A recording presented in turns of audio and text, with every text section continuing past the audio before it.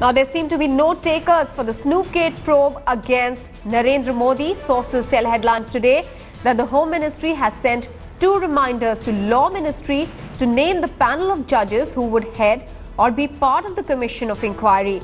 And despite these 2 reminders, no names have been sent across by the Law Ministry.